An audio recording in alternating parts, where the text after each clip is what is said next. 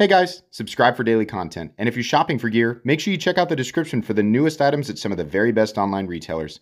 There's also links for some of the items that I personally recommend. Thanks! What's going on YouTube? Metal Complex here, and today I have a little bit of a cold, so I'm sorry. Part of it was screaming at the game, and part of it is just the weather, so I'm sorry. My voice is a touch deeper than normal, but I have a super exciting knife to share with you guys. Another short little unboxing video to share with you guys. Thanks to my patrons for supporting me, and please make sure to follow me on Instagram at metal_complex. So I've already been into this. This is not, I guess, what you'd call an authentic unboxing, but I have not shared this knife with you guys yet in the form of an unboxing experience. So I want to talk about this just a bit. This is still just a first impressions video. This is not a review.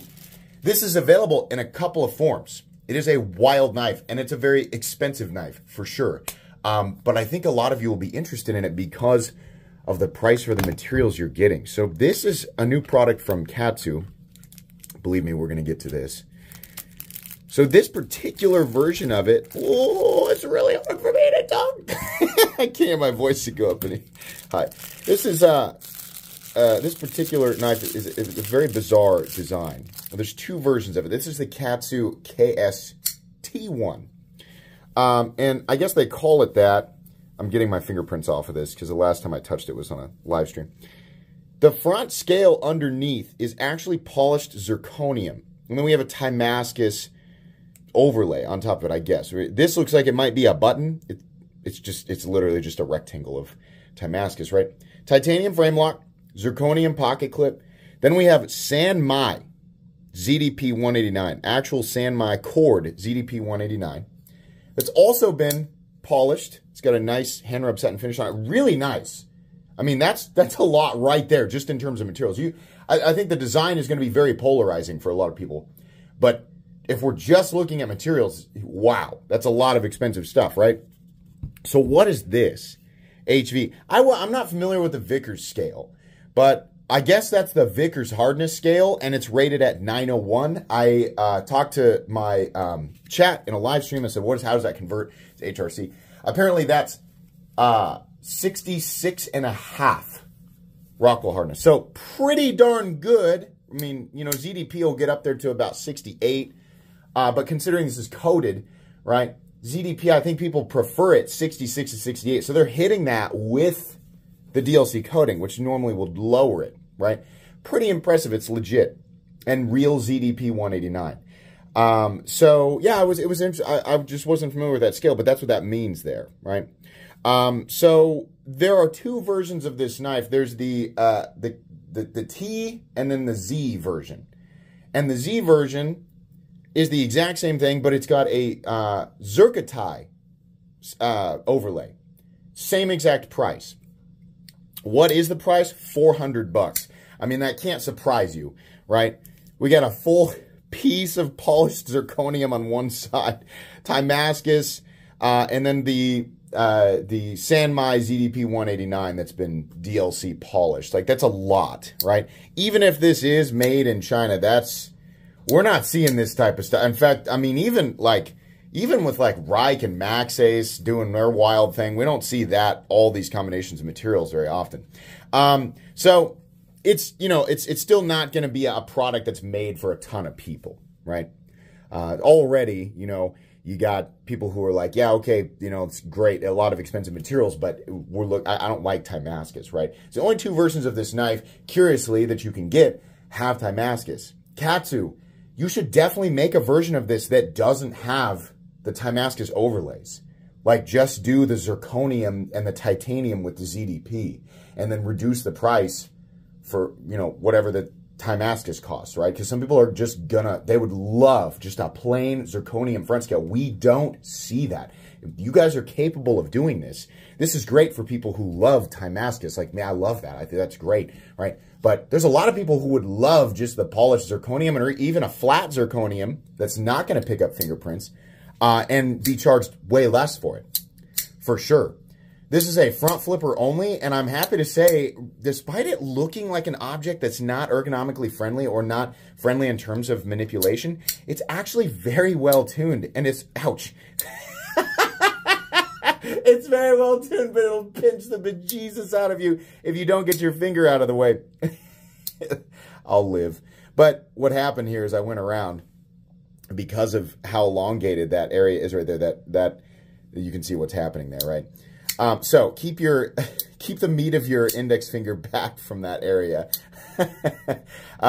But yeah, it's front flipper only, which some people aren't going to like. In fact, a lot of people aren't going to like that, right? Front flippers, in my opinion, are best when combined with a more common means of manipulation, thumb stud or regular flipper tab. You don't see a lot of front flippers combined with regular flippers, right? So I guess thumb stud and front flipper combination would be better. But yeah, well-tuned detent, and the action is actually really, really smooth. It's running on bearings for sure. I do like that they used zirconium for the pocket clip, and it's just, listen, this is a product of polished zirconium. It's gonna be covered in fingerprints all the time, right? But I do like that they use zirconium for the clip. I don't like the length or style of the clip, and I don't like that they put, I mean, it's cool, right? The Sakura blade into Moto design, that's cool, right, if you know, but I don't like that it's there, and I don't like the length of the clip, right? But I guess it is on theme. I mean, it definitely is. The other cool thing is it's a lot more comfortable than it looks. I mean, it's not the most ergonomically mind-blowing experience ever, but it's way more comfortable than it looks. It's wild, right? And it's because of all these heavily chamfered edges. Every area that looks like it would be uncomfortable, especially these ledges right here, no, it's not. Because the edge of this, despite there being a shelf under there, is actually flush with the frame underneath it. And there's heavy chamfering on all of it. I am a huge fan of zirconium, despite it being a material that does make the knife heavier than if they used titanium or something else, right? So if we look underneath here, you should be able to see this is all zirconium. It's just a slab of zirconium. It still doesn't weigh. Oh, well, we're in. I did glue this button back down, by the way. In the process, though, I broke a piece underneath, so now it rattles. That's great. So the weight on this guy still ends up being about 5 ounces. Not insane. If it was full Zirc, it definitely would weigh more, but it's not. It's just 5 ounces. You might be wondering, why can't they do zirconium on the other side? I think, I don't know. My guess, like, listen, if you know, then just share it with us in the comments. It's probably because you can't, even if you were to attach a steel lock bar insert to a zirconium lock side, it's probably something about the way that titanium, like a titanium frame lock, like the tension can be used. Like, I would imagine, like, the way that they would spring the zirconium, it doesn't bend as easily, or maybe it's more brittle and it just doesn't have the same type of titanium is more forgiving, and it's bendy and flexible, right? So it's strong, and you can get the right lock bar tension because of the type of material that it is, right? Zirconium, it probably wouldn't react the same way, and my guess is to get it to be a frame lock, the tension on that lock bar would probably be kind of insane. That's my guess, but I honestly don't hardly know anything about zirconium other than it makes for a really nice, super durable, you know, blade material, and it looks cool, but it's kind of heavy. So anyways, this is really interesting. This is a limited run through Katsu, apparently. So if you're interested in this, pick this up. But Katsu, I would recommend doing a less Timascus-y version of it for people who like the look and just want the zirconium. That would be a good idea. This is cool, though. Katsu's been doing some crazy stuff. So I'll link this down below. You guys can check it out. You will get a full review on that after I've had a chance to carry and use it.